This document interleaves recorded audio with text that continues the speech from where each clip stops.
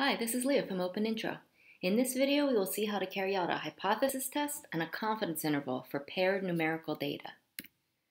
In the early 1990s, researchers in the UK collected data on traffic flow, number of shoppers, and traffic accident-related emergency room admissions on Friday the 13th and the previous Friday, Friday the 6th. The distributions of traffic accident-related emergency room admissions for 6 such pairs of dates, along with summary statistics, are shown below. A. Conduct a hypothesis test to evaluate if there is a difference between the average numbers of traffic accident-related emergency room admissions between Friday the 6th and Friday the 13th. So first we need to decide which type of hypothesis test to do. We seem to have two groups, the 6th and the 13th, but we also have the differences, which makes us think that it's going to be a matched pairs test. Are these data points really matched? Well, these data points correspond to specific years. So in a particular year, I have the data for the Friday the 6th and the corresponding Friday the 13th. Same thing for another year and for another year. So these data points are essentially paired. And so we will do a matched pairs t-test. So first we need our hypotheses. And our null hypothesis always says nothing's going on, there's no difference. So it'll be that mu sub diff is 0, no difference. Our alternate hypothesis, because we want to evaluate if there is a difference, we'll do a two-sided test, and our alternate hypothesis will be that mu sub diff does not equal 0. That is the true difference, the true average difference in the number of traffic accident, etc. between these two dates. And now we'll set our significance level alpha at 0.05. And conditions for the matched pairs t-test. We need a random sample of differences or a matched pairs experiment. And we need the number of differences to be at least 30 or the distribution of the population of differences to be approximately normal. Here we'll have to fudge a little bit, but we'll just assume that these 6 years that we have these paired data points for are like a random sample. And based on the normal probability plot, the distribution of sample differences are approximately symmetric. So we'll assume the distribution of population differences are approximately normal. And now we can calculate our T statistic. It's always in the general form observed minus null over the standard error. The observed is what we have here. This is the observed difference. Here's the standard deviation of the difference. The null is going to be this 0 here. This is our null value.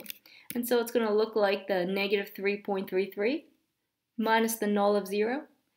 For the standard error, for mean, we need the standard deviation divided by square root of n. So we have the 3.01 divided by square root of 6. Here, remember to use everywhere the differences, since we're doing a matched pairs t-test on the differences. Our degrees of freedom is the number of differences minus 1. So in this case, that's going to be 5. And now we can evaluate the t statistic and find the p-value. I'll just use a TI calculator here. And I'll go to Stat, Tests. This is like a one sample test on the differences. So we're just going to choose number 2, which is t-test. And I have the stats, not all the data, so I'll go over to stats and hit enter.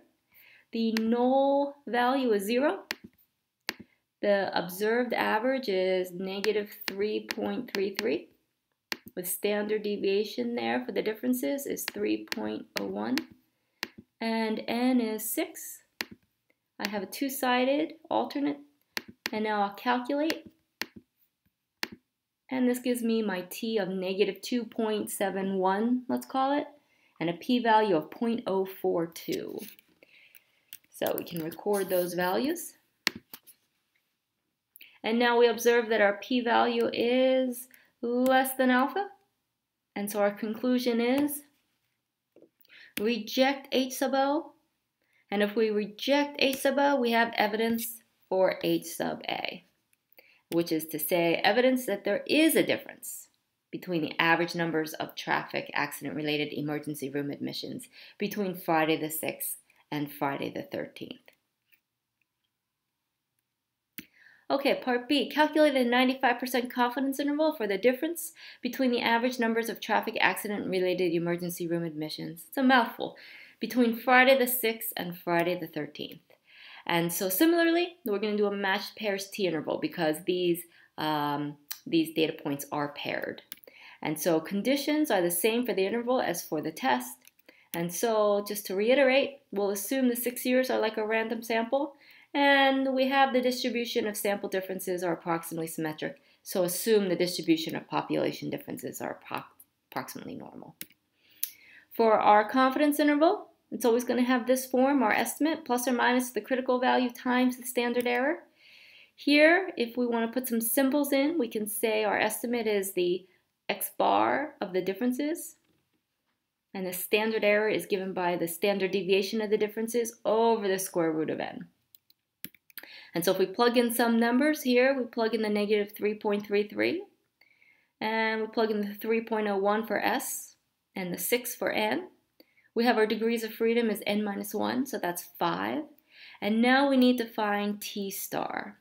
So we'll need a t-table for this.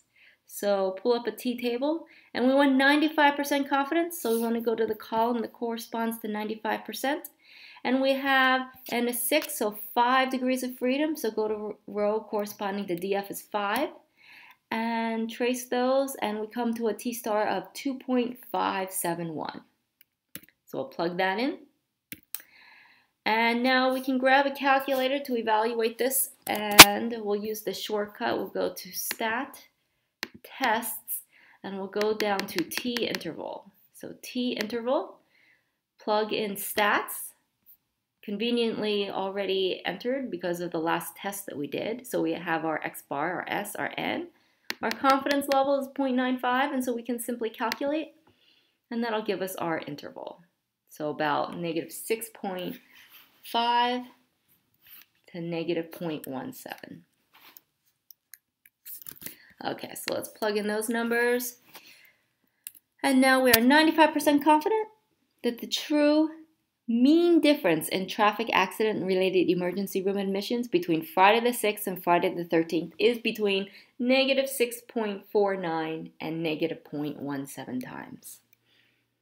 And so, because the entire interval is negative, now we have to remind ourselves which order we did the difference in. Here we did the difference as 6 minus 13th.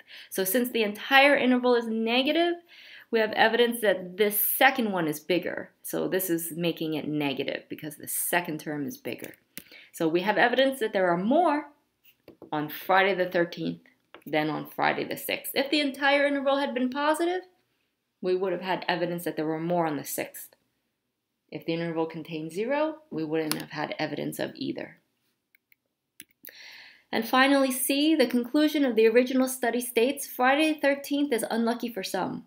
The risk of hospital admission as a result of a transport accident may be increased by as much as 52%. Staying at home is recommended. Do you agree with this statement? Explain your reasoning. We can observe that we do have evidence that there are more of these on Friday the 13th. However, this was not an experiment, so we do not have evidence that there's a causal relationship. And this statement seems to be implying a causal relationship. Going out on Friday the 13th causes you to be more at risk. So this does not imply that driving on a Friday the 13th causes someone to be at a higher risk. So we have to disagree with this statement. That's it for this video. For more free resources, check us out at openintro.org.